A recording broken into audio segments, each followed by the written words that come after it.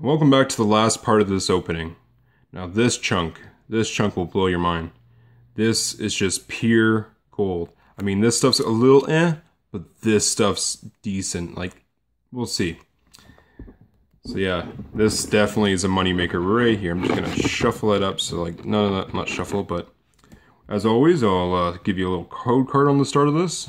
There you go, Primal Clash. I know they're really old, but like I said, there's only 6 or so code cards in this, plus the packs from one of the earlier sections.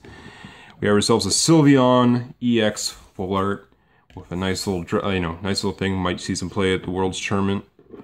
We have ourselves a Generations Radiant Collection Gardevoir EX with a nice little full art kind of with all the previous forms in the back, which is beautiful. Not the more playable one, but definitely nice looking.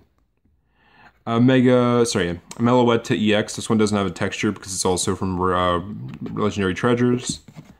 Another Sylveon. By the way, these aren't in order like the other ones were. We have ourselves a Flareon. Nice full art. Wish they would have done a different art for this one, and also make this one's attack not so bad. This one was really good. But they just made a different art where they put this one in the front and the other two on the side, and this one in the front and the other two on the side. That'd be really nice. Got ourselves a Team Aqua's Kyogre. Kyogre? Well, one of the two. Regardless, it's pretty neat. Has, I think that's Archie down there hidden away underneath some of the text, and his lieutenant. Got ourselves another Flareon. Another Gardevoir. A Blastoise from the, what was it? The Generations collection box. The ones that were showing off, These ones are really cool. They have about 3 or so Pokemon in the back. Gyarados. Get yourself a Vaporeon. Very nice. I prefer the Charizard card, but there's also this one. Actually, the Venusaur is pretty nice because it has a cipher in it. I'm happy about that. We got ourselves a Pikachu EX card. Pikachu, not really playable, but he's a flagship character of the show. There's just so many cards of him. So many promotional items with him. Heck, this box behind is his face. But anyways, you already knew that. This one's kind of neat. Has a, a in the back because he does that in the show. And not Joltik, but it kind of looks like a Joltik. A Jolteon. Hey, look, another Gardevoir. Now, this one's nice. This box back here, it had 2 promos in it. I just picked one of these up the other day for about $5, and here's another one. And this one's in better condition, so I'm happy about that. This was one of the gems in this box. But you know what? If you see this box, I might clue in. Where's the other gem? Well, stay tuned to find out. Here's a Primal Groudon EX. Michael. Well, it's Primal, but, it's kind of... Who's not really sure what there's a different naming for them. Let's see, Gaio Volcano. If there's a stadium card in play, this attack does 100 more damage. So 200 can hit from almost everything. Maybe for a choice band or something that just slightly softens your opponent up. Nothing's going to withstand that. That's pretty amazing. A Darkrai EX Full Art. Now this card, Turbo Darkrai, was one of the strongest decks in the format back in the X and Y block. You just powered it up with putting as many Dark Energies as you can on your bench. There's a Dark Patch. There's another one, a GX, that comes back from the discard and brings an energy with it. Charges up really quick. Turn 2, you're hitting for like 160. Then we got ourselves a regular Groudon. Maybe I should have organized these and put them in kind of like a revealing fashion where, the Mega comes out to this one. But isn't this a beaut? Like, look at those nice gold colors, nice gold lineage on the card. Very nice full art. Textured, yeah, very nice. Got a Mega Altaria, which is kind of neat. I tried it once or twice online. If there's any special energy on it, you can heal up a bit. So kept it alive, kind of like a 250 HP almost. Megas are nice. I just traded one of these away about a few weeks ago, a Mega Blastoise EX Full Art. Looks like I almost have enough things, except for Charizard, Mega Charizards, to actually make like a decks with them. That'd be kind of neat to have like a little trio deck where you kind of insert your Mega kind of situation. The Mew EX from the promo box. This card allowed previous Mew EXs from, I want to say, black and white somewhere. I don't know if it was black and white first one, whatever, but it doesn't matter. It made a really cool card come back for so long. It was in the format for like 5-6 years. This versatile attack allows you to use any attack on the field. There was a Jolteon, a nice little trick I did called just a lock deck, where I had a Jolteon that says, hey, if you are basic, you can't damage me. And I had a Glaceon that says, hey, if you're an evolution, you can't damage me. And there's also a Reggie Ice on the bench that said, hey, if you're an EX, you can't damage me. So you could just pick one of those attacks and just be completely bulletproof practically. Sure, they could switch in this and that. It had low HP, so there's a chance they could get through, but it was next to impossible. This card, I looked online, 25 bucks right now. That is a nice find for this box. Very nice alternate art. Okay, and that's I guess the gem for this one. We're going to be moving into the GX era. By the way, there was, let's see, 18 full arts there for the EX eras. And some of them were pretty good. There's a little peekaboo up here. I'm just going to tuck you down. Got ourselves an X and Y base set code card. This one, here you go. And now we got ourselves something kind of neat and something kind of bad. I mean, or I see it's kind of like right there. Okay, oh, I mean, I'm revealing so much here, but I'm just going to grab this guy. He got an alternate art because he was already in the Shining Legends set, and this one's a promo. Instead of reprinting Entei here, they should have made a Suicune card and did not mess up the trio. It would have been nice to have a beautiful trio. So many people would have went for that. Now everybody's just mad there isn't one. People say maybe, just maybe they might be one in the next upcoming sets, but it's not completely likely. Like, it's so sad. This one is completely unplayable. Flip a coin and tails, this attack does 50 damage to itself, so it basically makes you from EX Pokemon to a really not so great Pokemon. 150 is somewhat nice, but that energy cost is just not good. This attack does 100 damage to each of your Pokemon that has energy attached to it, but like, geez, that's just such an expensive cost. Entei's just slightly, a hair more playable. They could have done better with these. This is the one code card that was in this set that I thought was pretty cool. I found and I totally dibsed it because, I mean, heck, it's a promo, it's a special one. I don't mind giving out, you know, old code cards and whatnot. This one's kind of already been used, I showed it off already. But yeah, this one, I kind of claim this one. Too bad there wasn't one for the big box. This is also a promo. It was Pheromosa GX here. Pretty neato.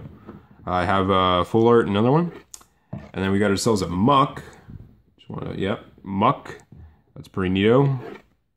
Got ourselves a Ho-Ho. There's almost enough Ho-Hos in here. Well, there's 2 in here, and there is 1 or 2 that I have in my collection, so maybe I should make a Ho-Ho deck. There's a big Snorlax with the giant attack costs, but you can get this working. It's not the hardest, surprisingly. A Celesteela GX. I didn't actually have one of these. This is the promo one. I'm so happy to have one of these. I just need to get myself a, what's that called? The Katana GX, I think it is. Yeah, just a Katana. And then we got ourselves an Espeon, which is a very playable GX card. I think I'm going to try doing this little special deck for my league where I'll have 6 EVs above the 4, I know, but it's just going to be a special little deck for the professor to use against, you know, people, and maybe they can get a prize card or something like something cool for winning against it. Maybe it won't be too compatible. Maybe it would just be a fun one. But what my plan is that I'm going to have myself, 1 second. So the plan is to have one of every evolution in the set. I already have more Umbreons, but this is an alternate art. They consider this alternate art one kind of a full art online, but I don't really see it because it doesn't feel like a full art. And yeah, this Espeon, so I'm thinking I'm going to get one of every evolution. I know there's 7 of them once the other Jolteon, Vaporeon, Flareons come out. And just make a little Eevee deck. They're also making an Eevee GX, sorry. So I'm going to make a little Eevee deck. It's going to have rainbow energy and a bunch of random energies with the energy evolution Eevees. And they're just going to evolve into whichever energy I have at the time. So that's a cool little thing I'd like to do. Okay, continuing. We have ourselves a Mega Gardevoir GX. I'm pretty sure there was another one in the binder. That makes 2. Gardevoir GX was one of the cards that actually won the World Championships. At one point, this card was $22, $23, but then it took a nosedive, and now it's worth about $6. But still, it's pretty cool. You have the Secret Spring ability, allows you to accelerate energy. Very nice. 2 energies, 3 energies per turn. That's pretty great. Infinite energy. It's like Mewtwo EX's attack, but you know, just better because you can get away with just 1 such. And then this one, Zoroark. Now this one I'm going to probably trade away because there's something else in here. Zoroark is a really good card with the trade ability. It's a nice deck engine. At one point these cards were going for $15 a pop. They took a big nosedive because of Buzzwole just destroying the meta lately. Damn pesty mosquito. But regardless, I think it's nice. I have myself a playset. I have quite a few of these now, so I think I'm going to start trading a few of them away. Next, we move on to a shiny Tapu Koko. I believe it's, since it's orange and black, it's the alternate coloring. That's pretty neat.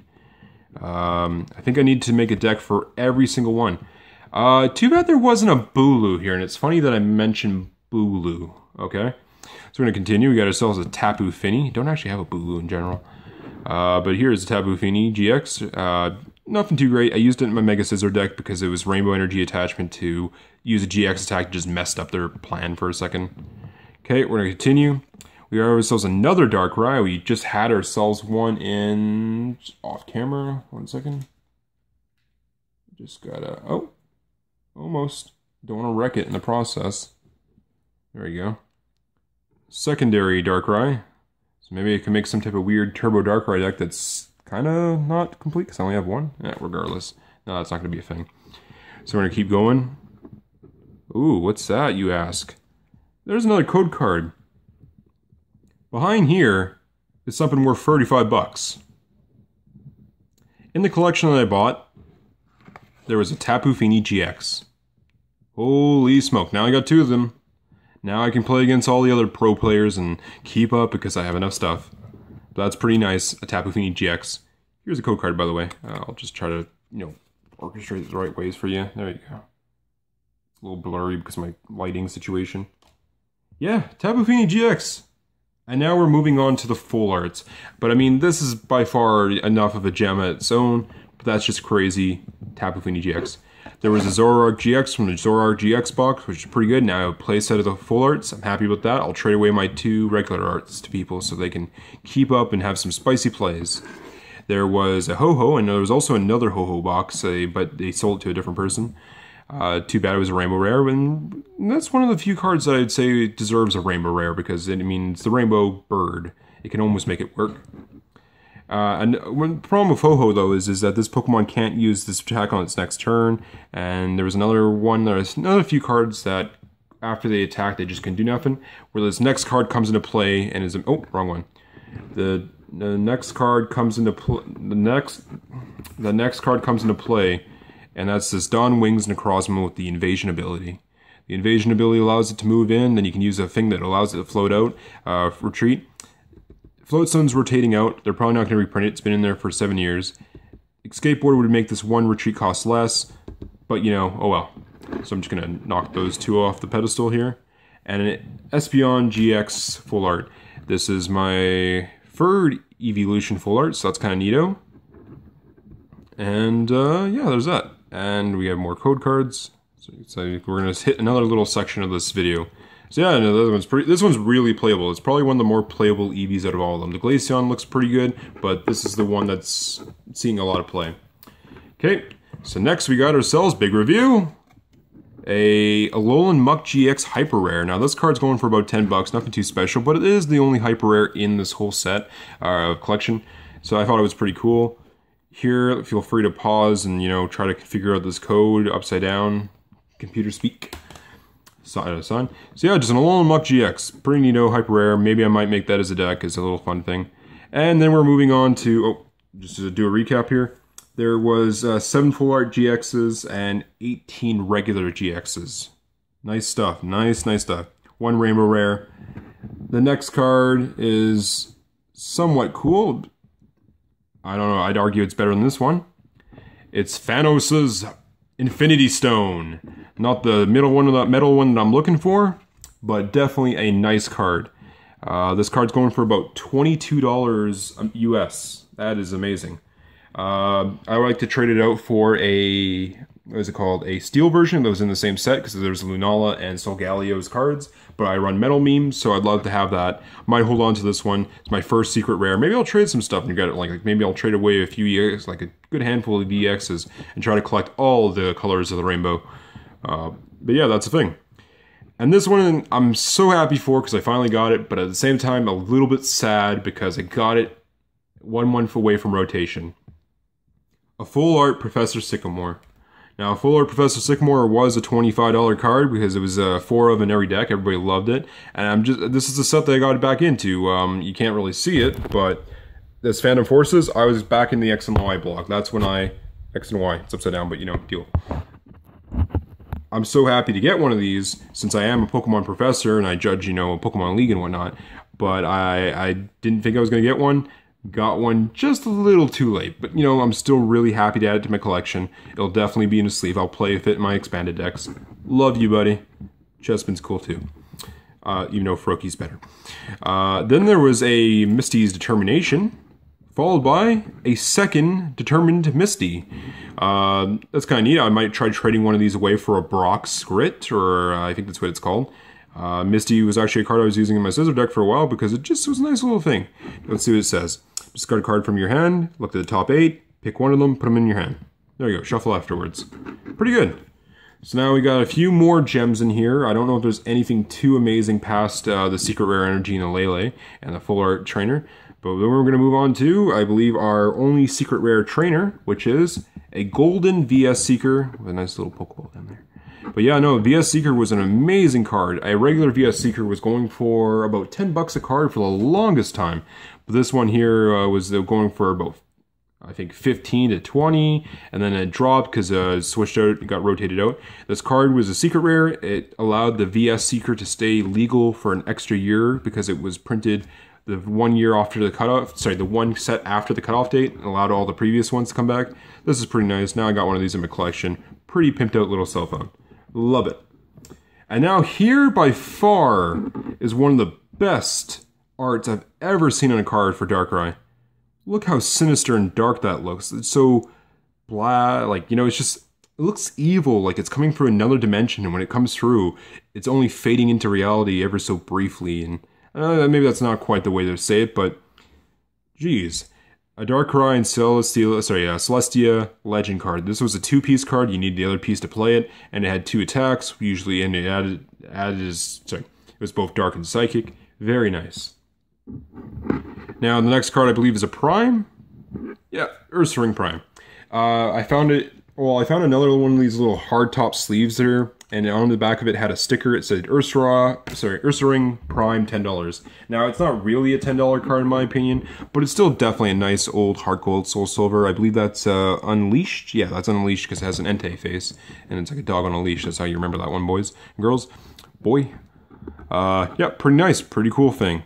Nothing too much I could say about it, except for it has a very nuclear attack, but that's not really that great. Okay, next card we have is probably another old rare card. Dialga Level X. Now, Level X's are like breaks.